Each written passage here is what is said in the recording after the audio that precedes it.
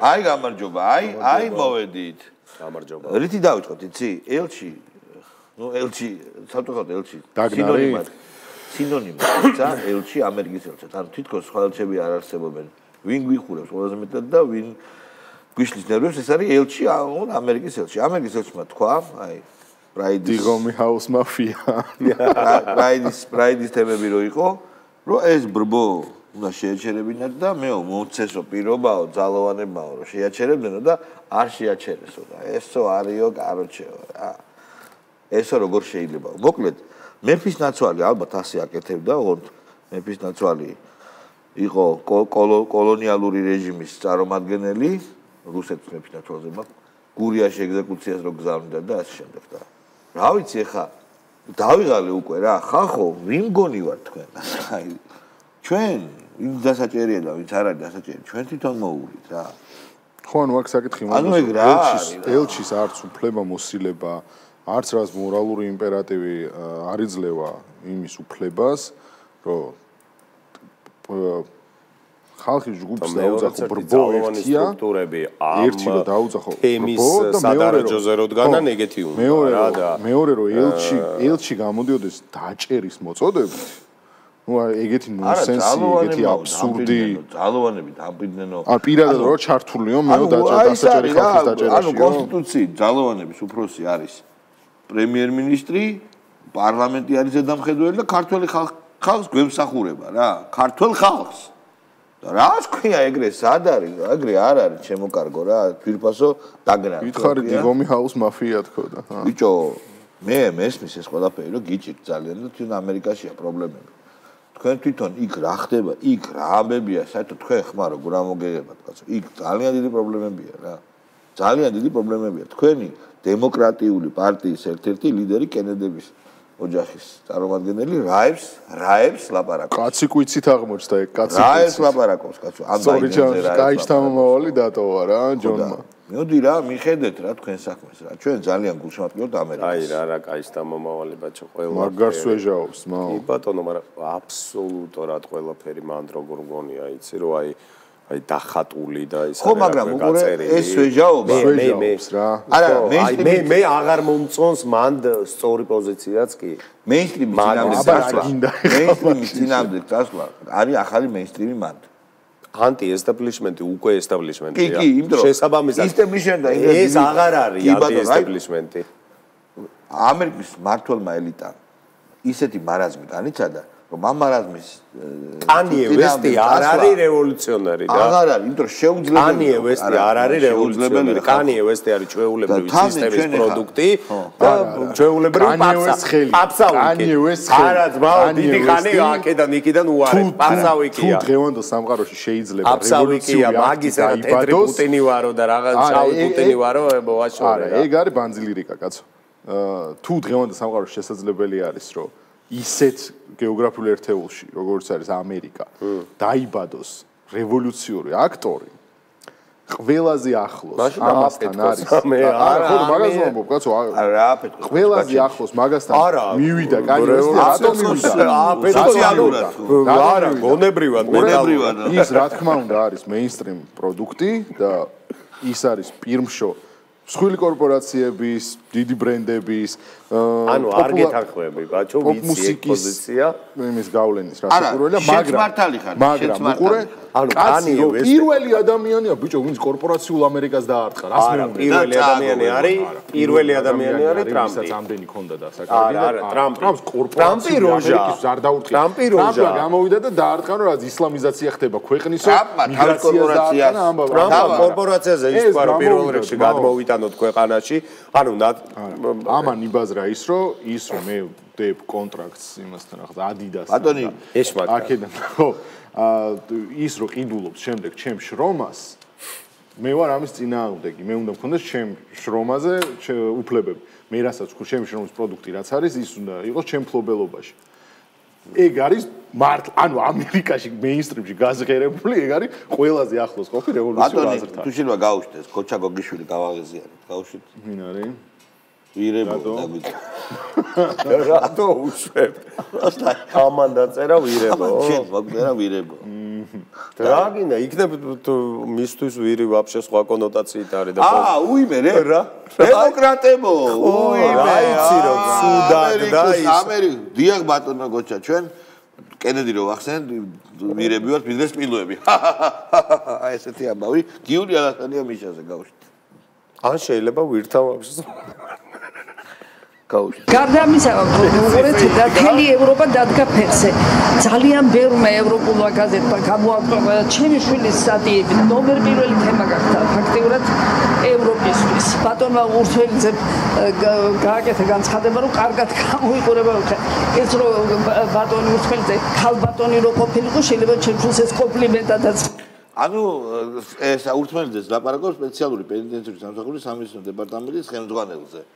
ქალი რო ყოფილიყო ესო სექსი ექნებოდაო თუ რა თქმა უნდა კი ოდნავ იზრაშენცების ოჯახი არა ფლირტი ექნებოდაო მოდი ეხლა იზრაშენცების ოჯახი უტრირებას მეორე ბავშვზე წავიდო და ვიმომეციო რა ეს არის ძმაო იზრაშენი ყურადღებას მიშას პერვერტობაზე რაც ისედაც არა დედა უწყობს კაცო დედა არა მიშა კი არ არის პერვერტი შევთანხმდით რომ მიშას ყველა გადახრის სათავე მოდის ოჯახიდან დააგერეს კალე არა იზრაშენცების ოჯახი არა პერვერტია მე დასაწყისზე უფრო გამომახვილე. სხვაჩორს წინადადების ფუკო, მიშელ ფუკო რო დაწერა სექსუალური მიშაზე დაუწერია თუ სექსუალური ისტორია ფუკო დადიოდა სადომაზოხისტურ კლუბებში. აი ადამიანები რო იჭრიან რაღაცა სხეულს და ისე რო აქვს სექსი. ფუკოს რო ენახა მიშას ოჯახი აუცილებლად რაღაც თავს შეცვლიდა. შეშლილობა და ცივილიზაცია მე მაგაზე არ მოიცადე ერთი წამი კაცო რატო მაზავთ ამ უმაგრეს პასს რა გინდა წაფა თქვი მაშინ შედავდი ევროპა ხო დადგა ფეხზეო და რას იმაშობა ძალიან ბევრმა ევროპულმა გაზეთმა გამოაქვეყნა ჩემი შვილის სტატიებიო და ბიჭო მილიონ რაღაცა გადაიხადა მაგაში რომ ეგ სტატიები გამოაქვეყნებინა და ამას ტენის ეხა ისე რომ აი ჩვენ არაფერი და უბრალოდ მიშას ზედ გადაყო მთელი ევროპული პრესა ანუ დადასტურებული აქტივს ამერიკული იმის აგენტების კანონით აქვს დადასტურებული. ბინა ჩადებული იმაში Queen-ში ყოფი რაღაცა. არა, ეს Queen-ის Partial Bureau. არა, ეს მაიამიზე. აკერმანის იმაში შეთანხმებაში. შიპოს აკერმანში ჩადებული აქვს Queen-ის მილიონიანი ბინა. კაცო, ის სხვა ბინაა. ზურაბ ჩაიძე ვივამედის კლინიკური დირექტორი. ვივამედის კლინიკური დირექტორი მიშაზე.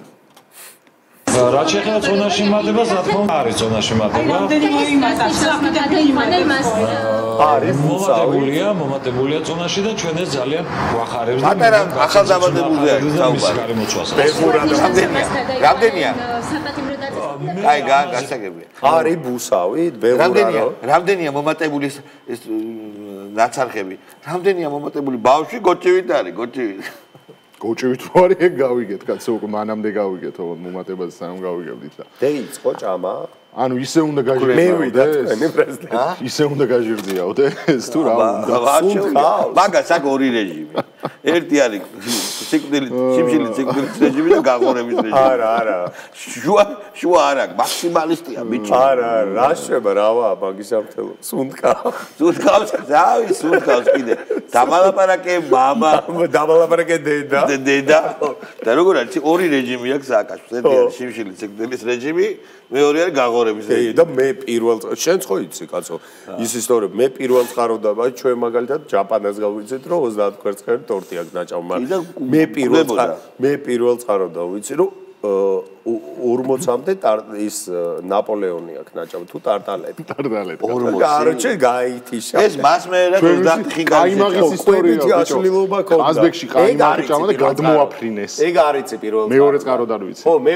პირველ წყაროდა ყაიმაღი ხო იცი რა ხიმია სოფო ნიჟარაძესთან ერთად ჩემი ახლობლები იყვნენ კაცო იმ სუფრაზე იმათთან იყვნენ პირველ წყაროს გეუბნებით ხო ტარტალეტკები ჭამა იმდენო ცუდად გა 40-მდე ტარტალეტი მე რაც მაგ ლიჩნა ჩემი თვალით ნანახი მიშას სუფრაზე არის რა ყოფილა მე ვიდეო დევს მაგისი რასა ცხონებულ პატარ კაცს შულთან რო არის სუფრაზე ანუ არ გაჩერებული საათზე დიდი ვიდეო არის და კაცი ყბას არ აჭერებს ზმაო ბიჭო მახსოვს ეგ ვიდეო ანუ მოლაპარაკოს მაგდუსაც არ ჩერდება ლუკმით ეგ არის ძალიან სერიოზული მოლაპარაკებები პრაქტიკულად ტელებაზარს იყოფენ და აქტორებიც ვიცით და რაღაც სერიოზული ბაზარია მოსაწევად ჩერდება ვინოს რაღაცა კამათი ხო გარჩევა რა Вообще ხმას არის. საკაიფო. პარსავს სუფრას სუეჟა. ბრიტვა. ეს მაინც შემჩება, ეგრევე. ცელი. კაი. და პირველ წყაროდან ისი რა ვიცი? და. მოდი არ დავასახელებ ადგილს. ძალიან კაი ადგილი არის და ძალიან გემრიელი საჭმელი აქვს. ხულოში ჭაბა, კაი, ერთ-ერთი საუკეთესო კატლეტი აქვს, მიხვდები შენ ესე. გორში ვამბობ. არა, თბილისის ამბავი არ და ძველი თბილისის ამბავი. კი, მივხვდი რომ კატლეტის ზომა გახსოვს? იქ რამხელა კატლეტია. კაი კატლეტები. კარგი, მიშა მოდიოდა ახურინებდა რა ამ სივრცეს. კაი, მაგრამ ნაჭამ ანუ ერთ ზახოზე ჭამდა 7 კატლეტს. 7 პიურესთან ერთად. ანუ 7 სურო პატარა იყოს, ბიჭო, სათქმელად არის ესეთი ცუდი. უფრო მაგარი არის, უფრო მაგარი არის, მან მიუყვანია კონდოლიზა რაისი რა.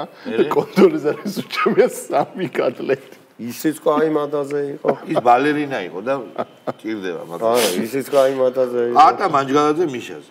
სუერთემებს განვიხილავთ. ჩორნე. ყველა ნორმალურ ქვეყანაში ადამიანს გააჩერეთ რა. მოდი რა ცოტა არა გვაჩვენეთ. სტოპ კადრი. მეგობრებო, შემოვიღოთ დრეს-კოდი რა. აი ესეც საროჩკებიანი ტიპები არ ვალაპარაკობ რა. ანუ ესე იგი ეს არ უნდა ვალაპარაკოთ. ლაკოსტას საჭობურთო მაისურიაცია რაგბის ყელი. არ აი ეს შემოვიღოთ ესე იგი დრეს-კოდი. აი მოაჩორეთ. არა, ეხლა ვაჩვენოთ კიდე ხელ. მეგობრებო, ვაჩვენოთ რომ გავახდოთ. ხმა აღარა მოვა. დავაიაკედა. არა. წადი მოშორდი. ხმა გაუთიშეთ და ისე აჩვენეთ რა. გაუშვით, ხმა გაუთიშეთ. ხო, აი მეგობრებო, დავაიაკედა. თუ გინდათ რომ ხმას ჩაგირთოთ, ვიცი, ბაზეში წასაც ჩაგისხავ. არა, ეგრე, აბა თუ გინდათ რომ ჩაგირთოთ, ესეთი საროჩკა არ ჩაიცვათ, თორე დამთავრდება. ვინმე გიშლით კაცო სისულელეების ლაპარაკს და იდიოტობა. ამიტომ ვერ ხვდება ჩვენ გადაცემაში. ძალიან რეიტინგული გადაცემა გვაქვს და ეგრე სად არის? არველაზე გიორგი. არა, ბაჭო, ჩვენ ძალიან რეიტინგული გადაცემა გვაქვს. ყველაზე მაგარი საყელოები და ღილები როაქვს საროჩკაზე. ძალიან რეიტინგული. აი სერგო ჩიხაძეს გადადი. ხო და ძალიან რეიტინგული გადაცემა. ესე მარტივი არ არის რომ აქედან და მეორე სიახლეზე ჩვენ მოვილაპარაკეთ, ყურადღებით იყავით, ძვირფასო ჩმო ოპოზიციონერებო. სერგო ჩიხაძეს უშვებთ. ერთი შეხედვით სერგო ჩიხაძე არ უნდა გაუშვათ, არ უნდა გაუკეთოთ რეკლამა, მაგრამ ჩვენ გვაქვს ავანსები. ავანსების სისტემა შემოვიდა. ავანსად ამას გაუშვებ და მე ან ჩაიხადე და მოკუკე საჯაროდ ან გუბაზის დონემდე დადიან რაღაცა გააკეთე სერგო თორე ამ ავანს მე გაგინულებთ ეგრევე თორე ეხა არ გეკუთვნის სერგო არ გეკუთვნის არა ხაბიდოსთან გამომდინარე არ გეკუთვნის მაგრამ კაი ჯანდაბას გაუშვით აი გაუშვით ერთადერთი გამოსავალი კაცი არა ამას ვერ უყურებ ამის დედასვატი არ კაი გინდა წავიგეთ თქვენი ლაპარაკეთ მე ანალიზი რა ცი ეს ამის ავანსი იყოს ეხლა ეს სვარკა არის რა ამის გაშვება შეიძლება ბავშვები უყურებენ ზეპრისიტყვიერად აი ვკითხულობ ხო ერთადერთი გამოსავალი ოსების დამარცხების ეს არის ფამაღლა კაცო რა სახის როგორ რა ფორმატის ამაზე მიმდინარეობს მშელობა. ქართული ოსების რეაქციიდან ნათელია რომ ყველაზე მეტად მათ ეშინიათ ოპოზიციაში ერთობის ან ერთობების ჩამოყალიბება. ერთობები რა არის? ერთობები ხო უკვე ერთობა. ვაიმე რა დებილია. ეს ნიშნავს რომ ჩვენ სწორ გზაზე ვართ და ასევე მინდა ვანერვიულო ქართული ოცნება რომ გაერთიანება კონსოლიდაცია აუცილებლად იქნება. ამიტომ ინერვიულონ. ეს გასაშვები ყოფილა. ხო მაგრამ ამ პათოსს თუ ვერ იტყოდა და აბა კიდეც დავრო კიდეც მოწევ კიდეც ხო ეგ იყო აუ კი ეგ იყო კიდეც დავრო გაუშვა არ გაინტერესებს რა მაშინ ბოლო აი ეს წინადად ვერ ვახვევთ ეგრე სად არის არა რო გადავახვევთ აი აქ ეს ნიშნავს რომ შუიდან გაუშვით აბა შუიდან ეს ნიშნავს რომ გავუშვით შუიდან ბოლომდე არ გაუშვათ რა შუიდან ბოლომდე ხო დავაი მსჯელობა და ქართული ოცნების რეაქციიდანაც ნათელია რომ ყველაზე მეტად მათ ეშინიათ ოპოზიციაში ერთობის ან ერთობების ჩამოყალიბებას. ეს ნიშნავს რომ ჩვენ სწორ გზაზე ვართ და ასევე მინდა ვანერვიულო ქართული ოცნება გაერთიანება კონსოლიდაცია აუცილებლად ცოტა კალაჩუნურად იძახა ვერ არის ის ლექსი ხო ერთი ჯერზედი სტოპ კადრი კიდე გვაჩვენეთ ეს რომელი არხია პირველი ტევე პირველი white balance არის გასასწორებელი ტელევიზიის ოპერატორო. სერგოზე უნდა გააკეთო. შენ პერეგარია, გაიც. სერგო სახე იქნა პერეგარია. შენ ასისტი. ვაიც ახლა ზოოპარკში მერე გარიგო ზარა გამოდის ხო? ზოოპარკში მაგ ესეთ და ოღონდ სადილას არა. საჩაურთი. საჩაურთი სადილას საით არის გასასწორებელი. White balance გასასწორებელია. და საით წითელენ მოსაკლები. ეგონი იმას ხედი? კაი, ლევან ბეჯაშვილი, ლევან ბეჯაშვილი აბსოლუტურად რუხი ადამიანი. ყორი ადამიანის აღარ შედება. გადავიდეთ სერგოჩი სტერილური ადამიანიდან კიდე უფრო სტერილურზე. გადავიდეთ.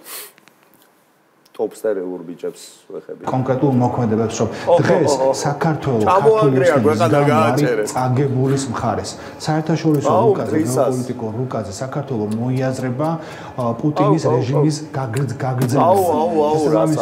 ქართული ოცნება ჩვენ უკაცრავად ამსყოლებს ტენის წაგებულის მხარეს და საშიში ფიქრებია. თქვენი დედავატი, აი ხა ეხო თითქოს არაფერი არ არის, გააჩერე მოაშორეკაც. ეხო არაფერი არ არის. ეს ლაპარაკი რომ უკრაინას მოგებულებს ზელენსკის სახეს მაინც შეხედეთ, არ გაუშვებ ეცოდება. ზელენსკის სახეს მაინც შეხედეთ, თქვი არა ადამიანებო, როგორ იდგა იქ იმაზე, რა ქვია, სამიძე რა, ნატოს სამიძე, როგორ აგინა ნატოს სამიტის წევრები იყო ეს ახლა რაც გაუშვით. არა, ნატოს სამიტის წევრებს აგინა, ამხილა, რა ვიცი, ევროსკეპსისი მაგარო გამოუშვა და ევროპის და ამერიკის გინება. აქ ალტინფო არ უშვებს იმდენს კაც. მართლა ეგრე არის ოღონდ რა. თავისი ტვიტერში რაც დაწერა შეურაცხყოფელია ეს დამოკიდებულებაო ხო თქვა და მადლობა რა ფორმით გადაგიხადოთო ხო იმათ რომ ამაზონი კი არ ვართ ხე ეგრე იარაღების მოწოდება რა გამოიწერ მოგივაო და ხო და ცოტა რაღაცა მიაგდეთ რა ერთი ადგილები რა წესია რა არის ეს რა უბედურება ცოტა თავები გააქანაო ცოტა ის სად არის ის კესტუმშია ხო ის ხატია დეკანოიძე ვაშაძეზე არის ძალიან კარგი კომენტარი არის ტოპ კაც ხატია დეკანოიძე მოიცა გიორგი გიგი წერეთელი არასოდეს არ გაგუშვია არ გაუშვია ისე კი გიგიმდე არ მივიდეთ კაცო იქსონ მანდელა ხატია ეს გადავახტით მაგრა და გიგი წერეთელი ზელენსკიზე ხატია ჩვენ ვერ გადავახტებით რა და ამიტომ გაუშვით გიგი წერეთელი ეს ადამიანი აგერ არის ზელენსკი რომელსაც ლანძღავენ და მტრათაც ხადებენ არის ცენტრში დღეს მსოფლიო პოლიტიკის ხო და ეს ადამიანი რომელიც გთავაზობს შენ დახმარებას თანადგომას მე ხა დიდი ხანია გააჩერეთ ბიჭო საქართველოს თუ გადავწვავთ ნახევარ საქართველოში რაკეტები თუ იფრენს და ნახევარ საქართველოს თუ დავკარგავთ ზელენსკი თვითონ დასახმარებელია რა თქმა უნდა ვიქნებთ არა ხვდები მე ვაკეთებდი ესეთ ფილმს დენდროპარკზე და იქ არის მთელი რიგი ქვეყნები რომელიც სოფლიო ყურადღების ცენტრში მედიის ხდება იმიტომ რომ ან გადატრიალებაა ან ურაგანი კი ბატონო არის სპეციალურად ესეთ ქვეყნებია კუნძულზეა ეს ქვეყნები სხვადასხვა კონტინენტებზე არის რომ მხოლოდ მაგიტომ ხდება რომ იქ ან მოკლეს 100,000-ობით ადამიანი სისხლიანი გადატრიალება ან ურაგანი და უხარიათ ალბათ იმის მესვეულებს მიშაც ხო იყო უბედნიერესი და ხო უხარო და კაცო საპარლამენტო საპრეზიდენტო არჩევნების წინ მაკეინიო თავის კამპანიაში გვახსენებს საქართველოსო მაგით იყო ბედნიერი არ გახსოვს და ხო იასნა ხო ომი როცა არის ქვეყანაში მთელი სოფლიოს იმის ყურადღების ქვეშაა და ომი რო იყო ჩვენ და მთელი სოფლიოს ყურადღების ქვეშ ვიქნებით თუ ერთმა არქნას ხატია დეკანოიძე გაუშვით. იქ ზოოპარკიდან ცხოველები რო გამოიხსნენ, მაშინაც ვიყავით სოფლიოს ყურადღების ცენტრში BBC-მ, Guardian-მა,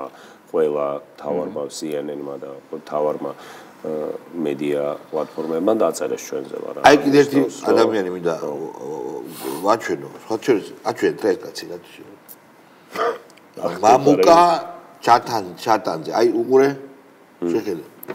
ჩალანზე უსულად რაპონჩი ხო და უსირწყილოები დაგიწერა ჩვენ ხო და არ გვინახ ეს კაცი რა შუაშია ეს ხვეპლია რა თქმა უნდა მაგრამ ჯო რუსეთი რო გეზიზღება და რუსეთუმეებო რუსული კირილიცათი რო წერ ეგ არის ეგ რაპონტია შისტამიშის ტური მოვლენა არის მე ეგეთ რაც არ მინახავს მიშისტების რატოღაც თემა არის ეგ რუსული შრიფტით რუსულ კლავიატურით კრებავენ და მილანძღებიან რა რუსეთუმეებო აი ხო მაგარია ხატია დეკანოიძე აი გავიგეთ ეს ხატია დეკანოიძე რა ქვია ვიზეო ვაშაძეზე დავაი რატომაც მეჩვენება რომ ბუნებრივად ესე მოხდებოდა და ესე დაალაგდებოდა გიორგი ვაშაძე იქნებოდა ნაციონალური მოძრაობის რაღაცა ორბიტის წევრი იმიტომ რომ ამის შესახებ რაღაც არაერთხელ ყოფილა მისი სურვილიც და მათ შორის ეს გამოიხატებოდა საჯარო განცხადებებში და მათ შორის როდესაც მე ვიყავი პარტიაში ამასთან დაკავშირებით იყო საუბარი გააჩერე არ იყო საინტერესო იხვეწებოდაო ბიჭო აქამდე ვიყო სავრანო ჭიჭე ვაშაძე დარბოდა რომ პარტიაში მივიღებთ აქამდე არ მიიღეს ხვდები ვაშაძე ამჯობინეს ჭიჭე ვაშაძეს ვაშაძე კი არა ხაბეიშვილი ამჯობინეს ჭიჭე ვაშაძე აი კაკრას ხაბეიშვილის ყავს თავისი დამცველი ქალბატონი თაკო ჩარკვიანი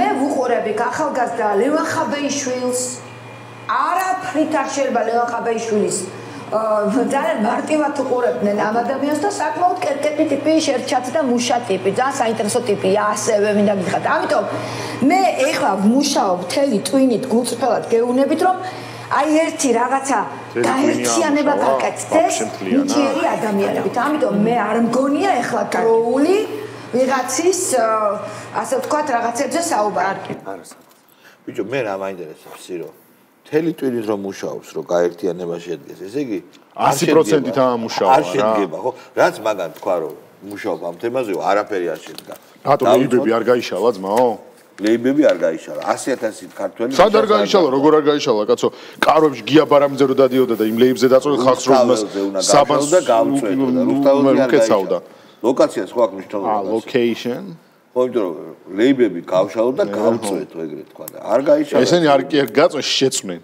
ხო და არა საკო ჩარკვიანი კაცლების ნაკლებად საინტერესოა ვიდრე ხატია დეკანოიძე ერთი არა უფრო საინტერესოა უფრო მეტი ძალა აქვს პოლიტიკური ვიდრე თაკო ჩარკვიანი არა თაკოს აქვს ვერ მეტი ქარიზმა არა თაკოს არის ხატიას მხარეს აქვს კონგენიალობა თაკოს მხარეს არის ხატიას მხარეს ერთი წუთი ხატიას მხარეს არის პოლიტიკური მეტნაკლები დამოუკიდებლობა ის არის მიშას გაგრძელება პირდაპირ და მიშას ყველაზე ცუდი სკანდალური გიჟური დავალებების შესრულება კაცო არა სხვა რამეს ხატიას დამოუკიდებლობა ვის რა სჭირდება ეხლა ძალიან დიდი გონება თუ რა თაკო ჩარკვიანს აქვს ძალიან დიდი სიგიჟე რომელიც მასთან ერთად თანაცხოვრობს შესაბამისად ეს არის ძალიან საინტერესო ჩვენთვის და ძალიან სასაცილო და შესაბამისად ხდება ერთ-ერთი უნიკალური ამის გამო აი მოდი ნიკა მელიაზე რას ამბობს გაუშვათ დამირეკაო ეგება და მაშინ რამდენიმე ადამიანი ჩამოთვალე ხო გახსოვთ და ერთ-ერთი თქვი რომ აი გიორგი მეთქი რომელსაც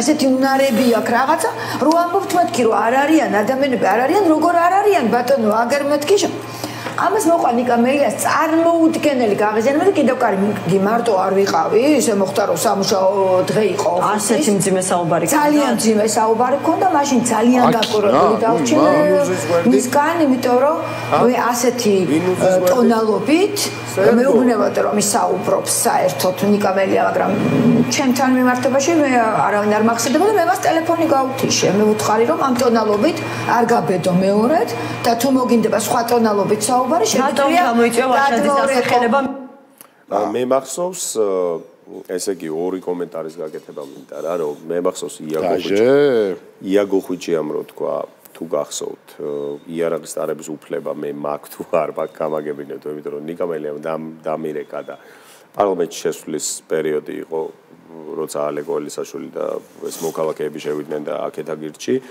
და იაგომ თქვა რომ ნიკა მელიამ დამირეკა და დამემუქრაო და შეგრძნება მქონდა რომ რაღაცა საფრთხე შეიცავს ეს მუქარა და მე მაქვს თუ არა იარაღის დარების უფლება მაშინ ნიკა მელია რეკავდა და გაზზე იყო ეხაც რეკავს გალერტ ხო ეხაც რეკავს მე იაგომ ეგრე თქვა ნიკას შეეშინა არ გამახსენდა რა გამახსენდა ეს სერგო რო უძის და აქ თეთრი სახით ძალიან დიდი ბოდიში მაყურებლებთან თქვენ არ ვიცი გაქვთ თუ არა ნახი ცხელი ძაღლის ეგ კონკრეტული სეგმენტი სადაც არსებობს ერთი სერგო და სერგოს მოიხსენებენ ძალიან სერგო რა გამოსირებული აი სუპტა ეგ არის ერთ-ერთში კაროჩე ეს სერგო ცხელი ძაღლის მაყურებელი დაგიფასებენ არა ეგ არის როგორი აი სუკენტესი ხრამიაშვილი როგორც არის ეგეთივე ფთოსანი ის არის რა შალვა ნათელაშვილი თავის პარტიაზე რას ამბობს პროსტა თუ მიხვდებით რა შრომელების უფლებას ვიცავთო? აუ ძალიან რაღაცას ამბობს, ძალიან. აი გვინდა თუ გვინდა რა. გაუშვით რატო შეიძლება. აი, ტევ პიროზე იქნება უეჭველი, ხო? ეხლა ანა ობიექტურად რომ ვთქვათ მემერიდება ამის კლასიდან სამწუხარო რეალობა კლასიკური პოლიტიკური ზალა ებრძოლი ბეჭდაუდებელი ჩაუზირავე ავიანზიდი ლეიბორისტული პარტიის გარდა სხვა არც პარტია არ არის რომ ერთად ბეჭდაუდებელი ზირავი ავიამზიდი ბეჭდაუდებელი დაყი დაასო დაასო არა იმას რა ჩაასო ხო ლეიბორულო ამ სიტყვას ანუ ბრიტანეთში ლეიბორისტული პარტია რას ნიშნავს დაიშალა მაგის გამო ხო ხდება რას ნიშნავს ევროპაში ლეიბორისტული პარტია რომ შრომელების უფლებები და რაღაცა შრომითი პირობები ტიპმა ლეიბორისტული პარტია ალბათ ერთი 50 წლით ისე დააზიანა ეს სიტყვა რომ კაცი შვილი ვერ გაეკარება ესეთი ნაძირალა ჟირინოვსკიც ვერ არის რა არა ჟირინოვსკის ხო ქონა ლიბერალური ვაფშე კავშირი არ ქონდა ლიბერალიზმი იმა რაღაცა გამოთალა რა არა ეს არის ჩვეულები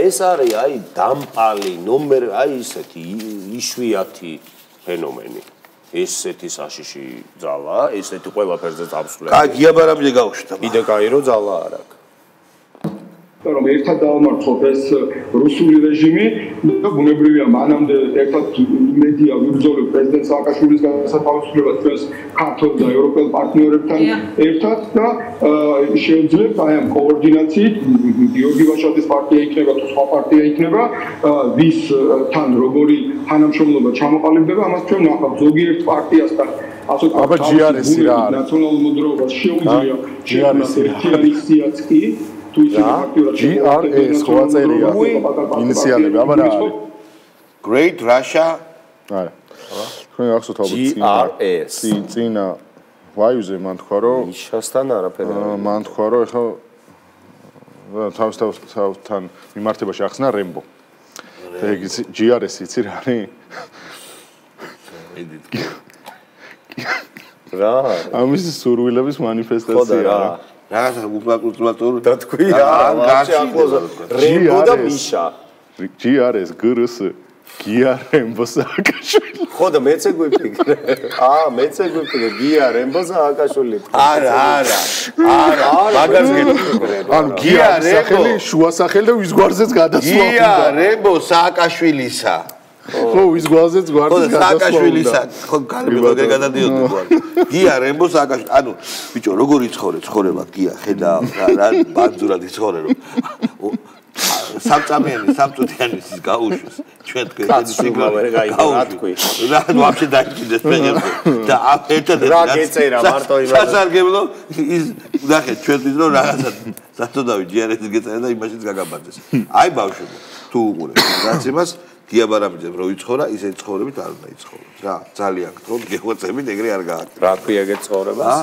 ტრაკული ცხოვრება მაგას დიდი ბოდიში რომ ამასვლა კაი მოდი ეხლა ხო ანუ მოკლედ ესე იგი ვაშაძის პრემიერობა სრული სერიოზულობით აყენებენ ესენი და განიხილავენ ვაშაძე მაგარი პრემიერები ბიჭია ვის თავში მოიხარშა ანუ კეზერა მართლა მაგარი ჩამორჩენილი კაცი ყოფილა რა არა ბიჭო მან როგორ არის ნუ ხაბე გამოიყენა კაი ბაზარი არა როგორ ვაშაძე პრემიერად ბიჭო მიშა იხრება მაინც კეზერას ფული თავისა შვება ეგ თავისთავად მაგრამ ვაშაძე პრემიერად ანუ როგორ უნდა მოგივიდეს ვინ უნდა იყოს ხალხი მიშა არ გამოდის ვიდი ვინ კაი ვინ რომანა გოცირიძე არის დაჟე გასულია კაცო რომანა გოცირიძე და რა ვერ მოაბრუნებს მიეცი კაი რომანა გოცირიძე აგდეს ადამიანი ხო და მოიბრუნებ კაცო რა რომანა გოცირიძე არ არის რომ იბრძოლოს იყვიროს იაროს ვინ ვაშაძე ისა უნდა იმას ქნას იყვიროს რომანა გოცირიძე ცუდია მათი გადმოსახედიდან და ობიექტურადაც ვიდრე ვაშაძე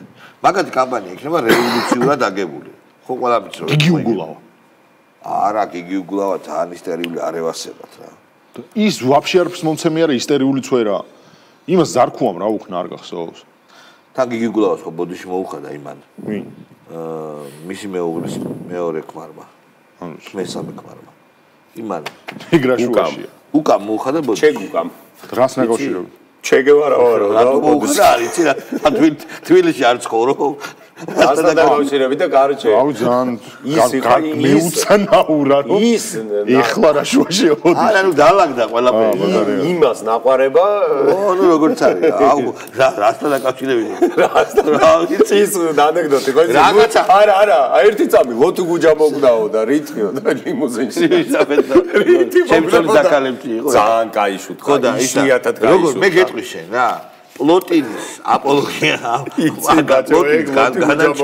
პლოტინს განიხილავდნენ პლოტინს ნეოპლატონიზმის კუთხით და რაღაცაზე შეთანხმდნენ რაღაც ენეიდების რომელიღაცა ინტერპრეტაციების სხვა და იმან შენო ხარო ფსევდოდიების არქმაგელებითო და აუ ეს რა მითხარიო და დავეთ 5 წელი არ ლაპარაკობდი ერთმანეთს და მე მოდის მოუხადა რა.